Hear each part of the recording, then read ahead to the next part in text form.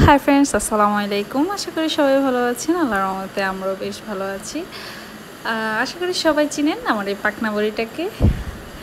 আমার পাকনা বড়িটা বসে বসে আইপ্যাড দেখতেছে। ওকে আমি খেলতে দিয়েছি, বাট ও খেলবে না, ও খেলতেছেও না, ও আইপ্যাড দেখতেছে। আর আমি ওকে অনেকবার ডাকাডাকি করতেছি, একটু এদিকে তাকাও, বাট ও তাকাচ্ছে না। মানে ও আইপ্যাড দেখলে দুনিয়াতেই থাকে না, ও কোন জগতে যে হারাই যায় আল্লাহই জানে। তো আর কি করার, বাচ্চাদের পিছনে আসলে সারাদিন ওদের দুষ্টামিগুলো দেখতেও ভালো লাগে, এই আর কি। আসলে ওকে আমি চেষ্টা করতেছি একটু আইপ্যাডটা থেকে একটু অভ্যাসটা দূর করার, আইপ্যাড দেখানোর। ওকে খেলনা দিলাম, তারপরেও খেলতেছে না। তো প্লিজ সবাই দোয়া করবেন আমি যাতে আমার মেয়েটার একটু আইপ্যাড দেখাটা বন্ধ করতে পারি ভালো করে। তো এই তো তারপরে দুপুরবেলা একটু হালকা ফল খাচ্ছি। এটা হচ্ছে গাছের জাম্বুরা, অনেক মজা। আসলে জাম্বুরা খাচ্ছি দুপুরবেলা, হালকা একটু খিদার লেগে যায় আশা করি সবারই। তো তো জাম্বুরা নিয়ে বসে গেলাম। গাছের জাম্বুরা আসলে অনেক মজা ছিল।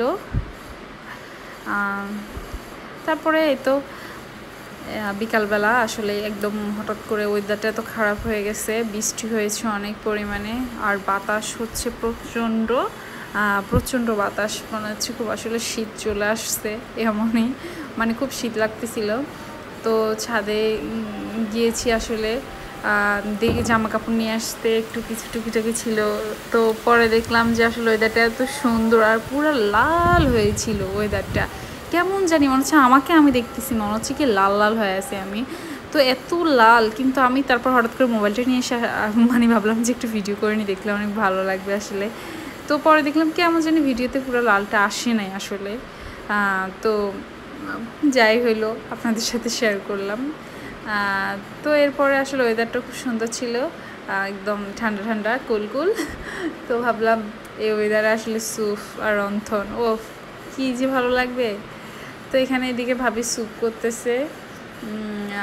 আসলে ভাবি খুব ভালো রান্না করে, এটা তো সবসময় বলি। ভাবি স্যুপ করতেছে এদিকে, আর ওই পাশে আমার পাকনা বড়িটা খুব দুষ্টামি করতেছিল, এত দুষ্টামি করতেছিল। পরে ভাবলাম ওকে একটু ভিডিও করে ফেলি। তো এদিকে ভাবির স্যুপটা একটু জাস্ট শেয়ার করতেছি। ভাবিরও একটা ব্লগ চ্যানেল আছে, আপনারা দেখলে আসলে ওটাও দেখতে পারেন, মুন্নিস ব্লগ। ভাবির ব্লগটি আপনারা দেখবেন প্লিজ। আর এ পাশে আমার পাকনা বুড়িটা বললাম এত দুষ্টামি করতেছিল, এত পাকঘরে আসার জন্য অনেক কান্নাকাটি করতেছিল। তোকে আনি না পাকঘরে, কারণ পাকঘরে এখানে কাঠ দরজার মধ্যে কাঠ দেওয়া হয়েছে। তারপর আসলে ও আসার জন্য অনেক চিল্লাচিল্লি করতেছিল যে ওরা আনার জন্য। তো পরে আসলে নিয়ে আসলাম। ওরা তো নিয়ে আসার পর তো যে কি আকাশের চাঁদ পায়ে গেছে এমন অবস্থা। দুষ্টামি করতেছে, এ ধরতেছে, ও ধরতেছে, কি অবস্থা। ওকে তো পাকঘরে একদম নিয়ে আসি না, আনলে বেশি দুষ্টামি করে। কি খুশি, নাচানাচি কি খুশি ও পাকঘরে আসার পরে, যে মনে হয় যে কি আসলে ও কি পাইছে। কারণ ওকে আমি পাকঘরে নিয়ে আসি না, কারণ ও পাকঘরে অনেকবার এরকম করছে, গ্যাস ছেড়ে দিয়ে বসে থাকে, গ্যাসের চুলা নিয়ে অনেক দুষ্টামি করে। তাই আমি আসলে ওর তেমন পাকঘরে নিয়ে আসি না।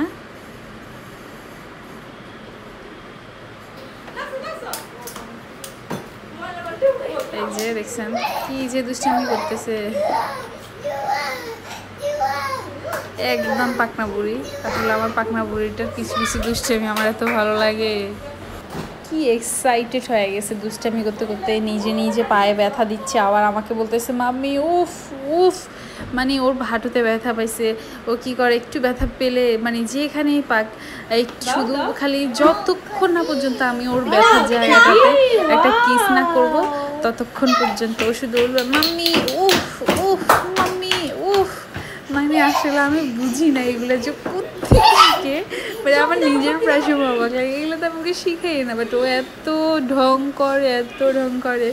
আসলে অনেকে বলে কি মেয়েরা নাকি একটু ঢঙ্গি হয়, মেয়েরা একটু ঢং করে, ছেলেদের তুলনায় মেয়েরা একটু ঢং করে বেশি একটু দেখায়।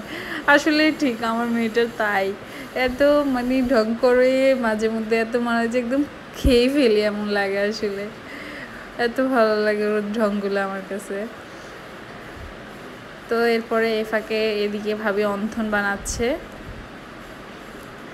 তো আপনাদের সাথে একটু শেয়ার করলাম। যারা অন্থন অনেকেই পারে আসলে, যারা পারে না অন্থনের এটা তৈরি করতে অন্থন, জাস্ট তাদের জন্য একটু দেখিয়ে দিলাম একটা কিভাবে আসলে তৈরি করতেছে।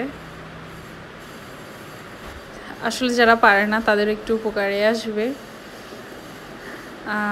তারপরে তো আমি অন্থনগুলো ভেজে নিচ্ছি। আসলে সবসময় তো বলি আমরা দুধ যায় খুব মিলেমিশে কাজ করি, ভাবে বানাচ্ছি এদিকে আমি ছেঁকতেছি, এইভাবে আমরা সব কিছু করি, নতুন করে আসলে বলার কিছু নেই। যারা আমাদের রেগুলার আমাদের ব্লগগুলো দেখে থাকেন আসলে, আর যারা এখনও আমাদের চ্যানেলটি সাবস্ক্রাইব করেননি, প্লিজ এক্ষুনি এই মুহূর্তে সাবস্ক্রাইব করে ফেলবেন। পাশে থাকা ভিডিওর নিচে পাশে থাকা লাল লেখা একটা থাকে সবসময় সাবস্ক্রাইব, আর পাশে সাবস্ক্রাইব বাটনে ক্লিক করে তারপরে পাশে থাকা বেল আইকনটি অন করে রাখবেন, তাহলে আমাদের নিত্য নতুন ভিডিও নোটিফিকেশন আপনাদের কাছে চলে যাবে। তারপরে এই তো স্যুপ নিয়ে বসে গেলাম, সবাই খাবো। বাচ্চারা অলরেডি খাওয়া শুরু করে দিয়েছে, আর এদিকে আমরা আমাদের জন্য নিয়েছি। তারপর অন্থন, আসলে অন্থনটা অসম্ভব মজা হয়েছে, অসম্ভব। আমি মনে করি এটা রেস্টুরেন্টদেরকে মানে ভাবে পুরো ফিল করে ফেলছে, এত মজা হয়েছে অন্থনটা। সবাই খেয়ে অন্থনটার এত সুনাম করতেছিল। আর এদিকে আমার পাকনা বড়িটাও তো খেতে বসে গেল। পাকনা বড়িটা এত ফালাচ্ছিল, এত দুষ্টামি করতেছিল, তারপর ওকে আমি একটা বড় বাটিতে করে দিলাম যে না ফালা, এগুলাতে করে সাংঘাতিক টেবিল নোংরা করতেছিল। এই তো তারপর আমিও খেতে বসে গেলাম একটু। আসলে অনেক ভালো হয়েছে, কিছুই বলার নেই, জাস্ট একটু মন দিয়ে খাওয়ার চেষ্টা করতেছিলাম। তখন আসলে ভাবছিলাম তখন একটু ভয়েস দিব, যে পরে ভাবলাম না, আমি আগে মন দিয়ে খাই তারপরে কথা হবে। এই তো আসলে অনেক মজা হয়েছে জিনিসটা। আসলে বাসায় এভাবে ট্রাই করতে পারে, মানে স্যুপের প্যাকেটগুলো নিয়ে এসে জাস্ট বাসায় একটু কিছু জিনিস অ্যাড করলে অনেক মজা করে স্যুপ তৈরি করা যায়। ম্যাগি স্যুপের প্যাকেটগুলো আসলে বাজারে এখন অ্যাভেলেবেল। এরপরে এদিকে মাছটাকে থেতলে, আসলে মাছটার নাম জানি কি, আমার ঠিক কেমন তো মনে পড়তেছে না, আমি অনেক চেষ্টা করতেছি মনে করার জন্য। আসলে আমার কেমন জানি কোনো মাছের নাম, মানে কোনো বলতে কি সবগুলো না, বাট অনেক মাছের নাম আমি জানি না, মনে থাকে না আমার। এই বলে আমাকে এই ভুলে যাই, আমার মানে কি বলবো, আমার সব মাছই চিনি মোটামুটি, বাট আমি কোনো মাছের নাম জানি না, ঠিক করে মনেই রাখতে পারি না। এ বললো এই খেয়ে ফেলছি শেষ, মানে মনেই রাখতে পারি না, এমন স্মরণ শক্তি এত কম দিছে আল্লাহ। তো তারপর আসলে এই মাছটাকে একদম থেতলে শিলপাটা পিষে এটাকে যেভাবে আমরা কিছু কাবাব তৈরি করতে যেসব জিনিস দিই, সাধারণত পেঁয়াজ, মরিচ, হলুদ, লবণ, এভরিথিং যা দিই, তো সব কিছু দিয়ে একটু মাখামাখি করে জাস্ট এটাকে একটু কাবাবের শেপ করে একটু দিয়ে দিচ্ছি গরম তেলের উপরে। আসলে এটা একদম বাসা ট্রাই করবেন, অনেক মজা। এই মাছটা আসলে এমনিতে ভাজি অথবা রান্না করলে ভালো লাগে না, তাই আমরা সবসময় এভাবে করে খাই।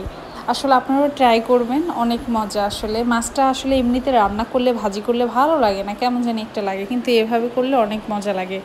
অবশ্যই বাসায় ট্রাই করবেন। এই যে তেলের উপর দিলে কি সুন্দর একদম ফুলে ফুলে একদম ফুলকো লুচির মতো হয়ে যায়, বাট তেল থেকে যখন আমরা এটা নামিয়ে ফেলি তখন জানি কেমন এটা একদম চিমিয়ে আসে, একদম শুকিয়ে গেলে যে কোনো কিছু কেমন যেন একটু চিমিয়ে যায় না, ঠিক কেমনটা হয়ে যায়। বাট তেলে থাকলে এত ফুলকো ফুলকো লুচির মতো হয়ে যায়, দেখতে অনেক সুন্দর লাগে। তো আমি এভাবে সবগুলো আস্তে আস্তে ভেজে নিচ্ছি, খুব সাবধানে, মানে বেশি আঁচে দেওয়া যাবে না, খুব সুন্দরভাবে ধৈর্য সহকারে অল্প আঁচে এটাকে সুন্দরভাবে করতে হবে, না হলে ভিতরে হবে না, উপরে কালারটি চলে আসবে।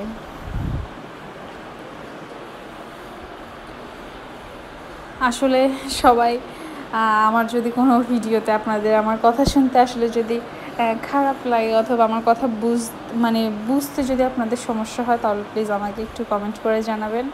আর আমার যদি কথাতে অথবা আমার কোনো আচার আচরণে যদি কোনো ভুল ত্রুটি থেকে থাকে, প্লিজ আমাকে একটু ক্ষমার দৃষ্টিতে দেখবেন।